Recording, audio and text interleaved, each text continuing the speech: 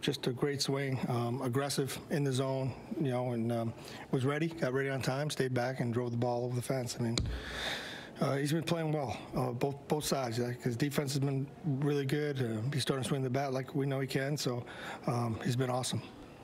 True baseball player, is at bats tonight weren't, you know, as great as maybe he wanted to, but it's a short bat where he just gets ready for the next bat each time. Yeah, absolutely. I mean, that's just learning the game, learning yourself, right? I mean, we talk about that all the time. Hey, just take care of the now, you know, and he's been doing really good with that.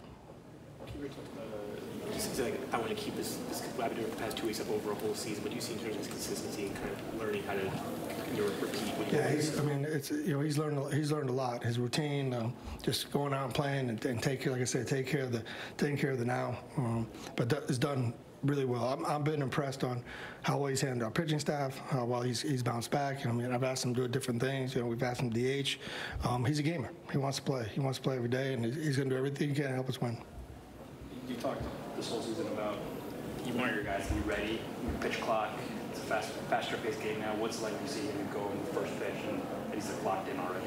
I love it.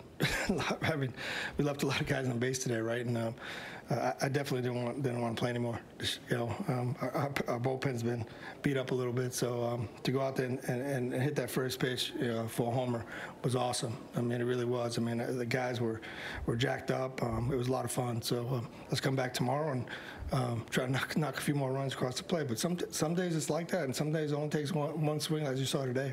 The run the hit that Vargas got in the second inning, just, you know, he talked about him a lot, but just that has to be unusual. I've never seen that before. I've been doing this a long time, but he's a very smart baseball player. You know, I've said that a lot about him, but he plays the game the right way. You know, a lot of guys wouldn't see that. He saw it and took off right in the perfect time and beat him to the base. You guys were 2-for-15 runs. We're missing tonight. What did you see from those? What did you see from those at bats? Yeah, look, you know, hey, like I said, you know, we swung the bat good yesterday. Today, just with guys on base, we couldn't get it done. You know, but I just chalk it up to just trying to do a little bit too much. You know, some guys are trying to just do a little bit too much. Sometimes all you need is just to stay in the middle of the field, as we always talk about. Fly ball, you know, base it up the middle.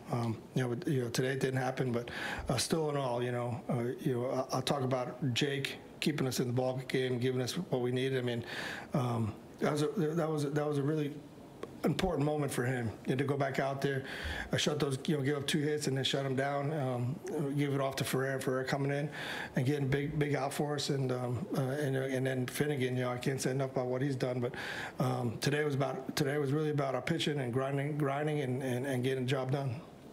Was part of your calculation, given how the bullpen was used yesterday, to try to get Jake to get to the 7th inning, and how did it feel to see him almost deal with? Yeah, we you know, like I said, you know, our bullpen was a little beat up, you know, and trying to get some guys some days here. Hopefully, you know, tomorrow we score a bunch of runs and we could give a lot of guys some days off. You know, Trevor goes out there and gives us 6 or 7 tomorrow, and we'll be in good shape with the day off. One of the biggest headlines with Blake Rutherford, really good at bats tonight, getting 2 singles in the ball. Great at bat, stayed on the ball, drove the ball left field, and then another one up the middle against the lefty. I actually thought he was going to get a big hit for us. He took a walk, which was awesome. But, you know, I told Henry, hey, this could be his day right here, you know. So, but what a great at bat he put to get a walk. Is it encouraging when a guy like that comes in a big situation like that and walks instead of trying to chase or do something, right? Do too much of that positive something you need to walk with? Yeah, that's awesome. That's, you know, something we talked to him about. It was about just, you know, hey, just don't chase. You know, get the ball in the zone. I mean, you hit all year. Just get the ball in the zone, get the ball up a little bit, and just try to hit the ball hard. You know, today he did that.